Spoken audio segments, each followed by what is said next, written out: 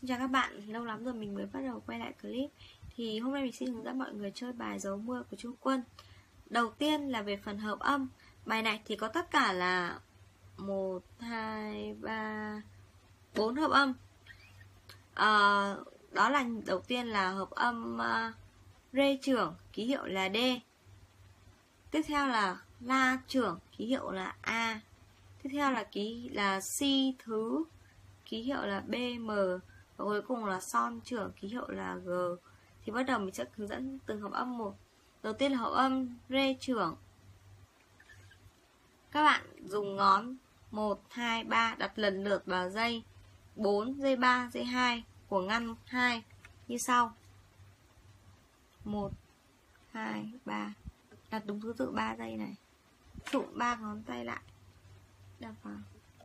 Bạn chú ý ấn vuông góc lên nhé.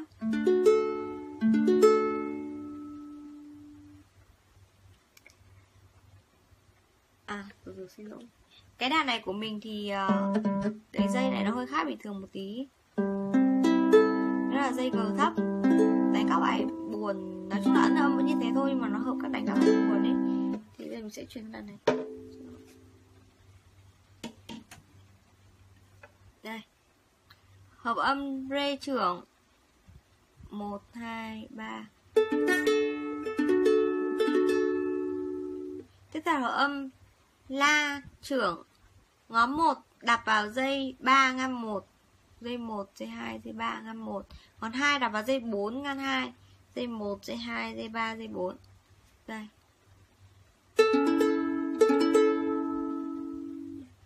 Tiếp tục là đến si thứ BM. Hợp âm này thì khá là khó ấn rất là đau tay. Ban đầu tập rất là khó.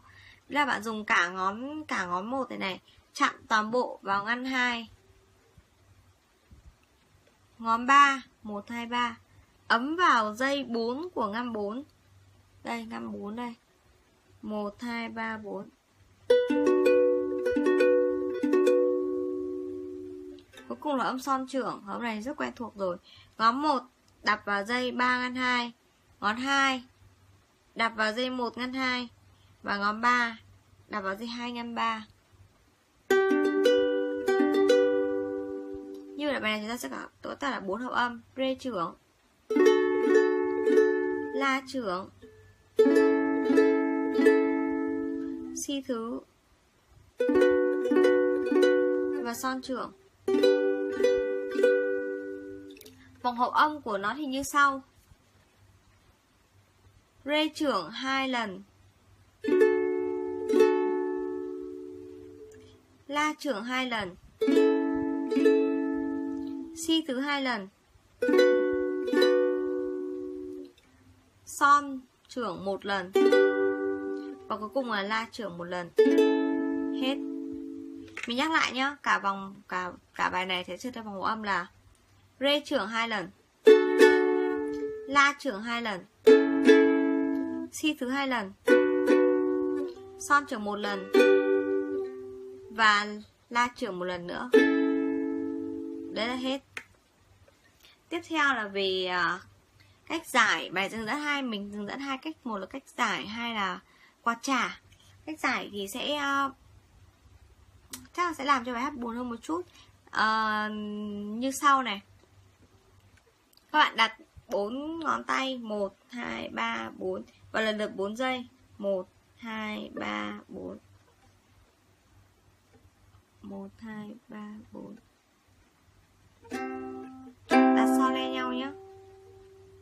Không cần các bạn chú ý nhé, cái phần mà tiếp xúc với dây đàn ấy là cái phần này chứ không phải là bên cạnh ngón tay đâu nhá. Không phải là đặt nghiêng, không phải đặt nghiêng như này xong gầy lên đâu nhá. Như này.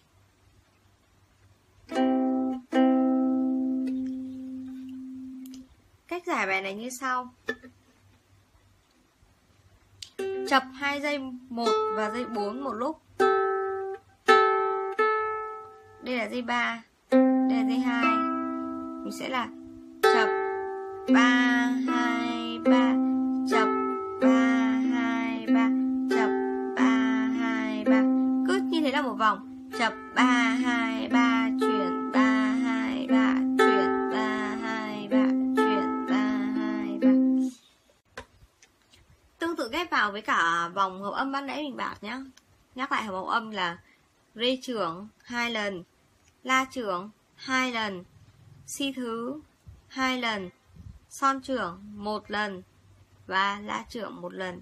Ghép vào với vòng hợp này ta sẽ có giữ rê trưởng chập 3 2 3, chập 3 2 3, chuyển la trưởng 3 2 3, chập 3 2 3, si thứ chập 3 2 3, chập 3 2 3, son trưởng chập 3 2 3, chuyển luôn chập 3 2 3, xong lại quay lại rê trưởng chập 3 2 3, chập 3 2 3.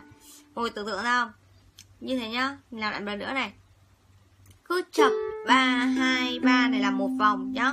Thì rê trưởng sẽ là 2 lần như vậy, là chập 3 2 3, chập 3 2 3, la trưởng cũng 2 vòng, chập 3 2 3, chập 3 2 3, si thứ 2 vòng, chập 3 2 3, chập 3 2 3, son trưởng 1 vòng, chập 3 2 3, chuyển la trưởng 1 vòng, 3 2 3. Đấy, như vậy cả bài chỉ có như vậy thôi. Mình sẽ ghép thử một đoạn nhá. Đoạn đầu nó hơi có một cái khác một chút, đấy là mình đánh một vòng, sau đó mình bắt đầu vào, nghĩa là bình thường là rê trưởng mình đánh hết một vòng, sau bắt đầu mới vào chữ, vào một cơn mưa đi qua. Thì cái phách mạnh này chập này thì rơi vào chữ cơn, cho nên là cái chữ 1 ý, nó phải rơi vào cái dây lúc mà mình đánh chập 3 2 1, thấy không? Nghĩa là cái 1 này nghĩa là một cơn ý, không phải là dây 1 nhá. Đây lại mình làm thử cho xem này. Nghĩa là nó sẽ thành là chập 3 2 1, cơn mưa đi, hiểu không? Có nghĩa là chập 3 2 1, cơn mưa đi qua, hiểu không? Lại rồi mình sẽ hát thử cả đoạn nhá. Mọi người chú ý đoạn đầu này một chút này thôi, còn lại thì từ sau là hoàn toàn bình thường. Một cơn mưa đi qua để lại những ký ức anh và em, tìm em trong cơn mưa, anh thẫn thờ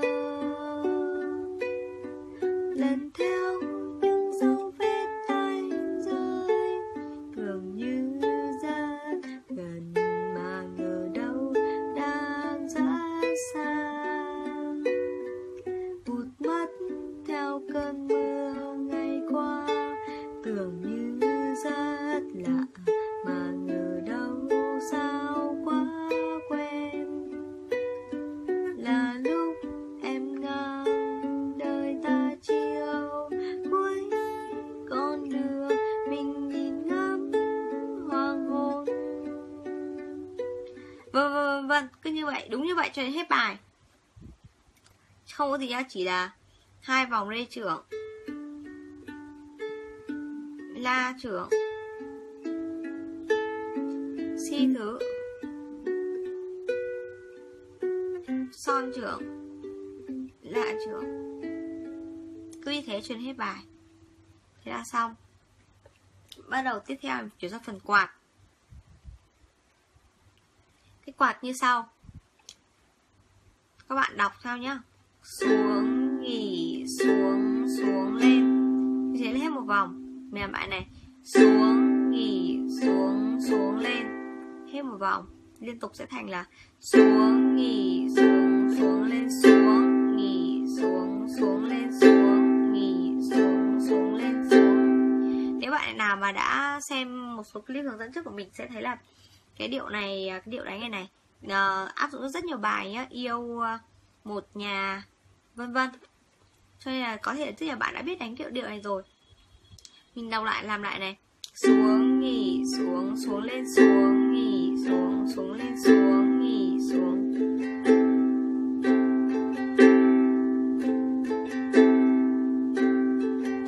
Cái phách xuống mạnh này chính là cái chỗ mình đổi hợp âm. Đổi hợp âm thì y hệt như ban nãy mình bảo thôi. Lại tiếp tục rê trưởng 2 lần, la trưởng 2 lần, si thứ 2 lần, vân vân. Thử này. Rê trưởng, la trưởng,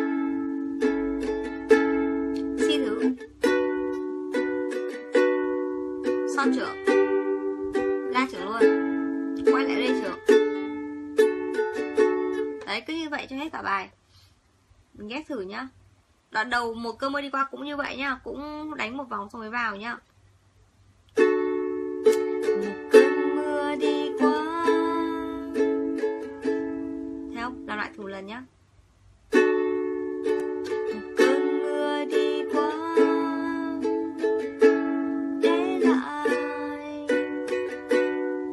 những ký ức anh và em, tìm em trong cơn mưa, vân. Đoạn điệp khúc.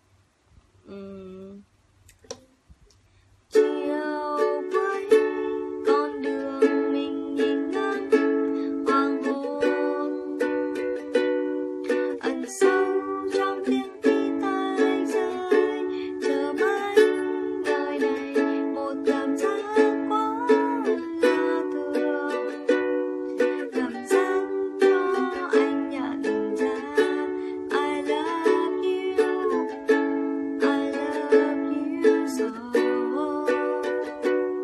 Khoảnh khắc cho anh nhận ra I love you, I love you, I love you so. Khoảnh khắc cho anh nhận em. Đấy, có thể nhá, hết cả bài. Đấy, như vậy chúng ta sẽ có hai cách giải quyết bài này, một là giải, hai là quạt. Và thích dùng cách nào cũng được, tùy vào tâm trạng, tùy vào sở thích thôi. Hoặc là mình có thể kết hợp cả hai cái này với nhau thành một bài. Ví dụ như là đoạn đầu giải, thay cho phần intro thì mình sẽ giải đoạn điệp khúc một chút. Như là ví dụ như là chiều cuối, con đường mình nhìn ngắm, hoàng hôn ẩn sâu trong tiếng tí tai rơi, chờ mãi đời này một cảm giác I love you so. Khoảnh khắc cho anh nhận ra I love you so. Khoảnh khắc cho anh gần em.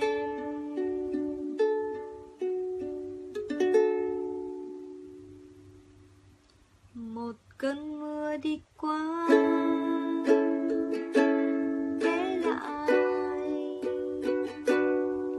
những ký ức anh và em.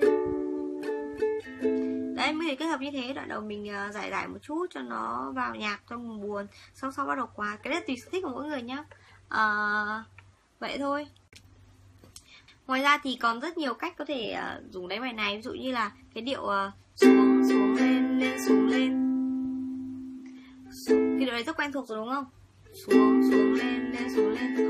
Hoặc là disco. Xuống, lên, chặn, lên, lên, chặn. Xuống, lên, chặn, lên, lên, chặn.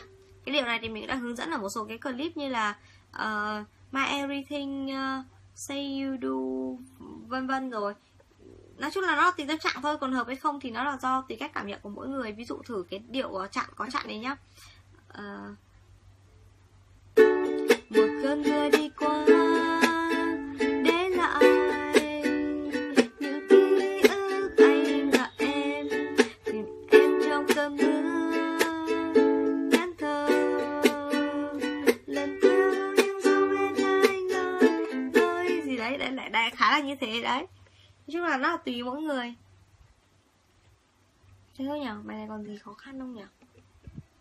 Bài này mình thấy khó nhất là cái BM thôi. Tại vì thật ra thì mình mất một thời gian dài không ấn được BM si thứ ấy. Lúc đầu thì nghĩ là vì ngón tay ngắn, nhưng mà thật ra thì cũng không phải đâu. Các bạn cứ chặn cao hẳn lên như này, rồi dùng ngón thứ ba này ấn vào thôi.